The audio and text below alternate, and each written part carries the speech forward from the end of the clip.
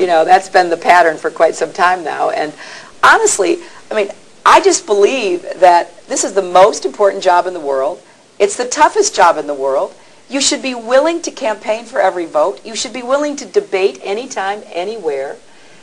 I think it's an interesting juxtaposition where we find ourselves. And, you know, I have been willing to do all of that during the entire process. And people have been trying to push me out of this ever since Iowa.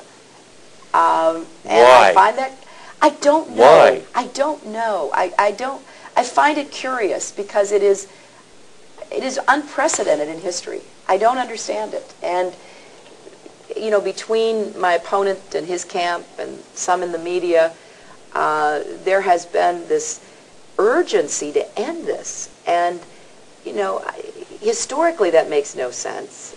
So I find it a bit of a mystery. You don't buy the party unity argument? I don't, because, again, I've been around long enough.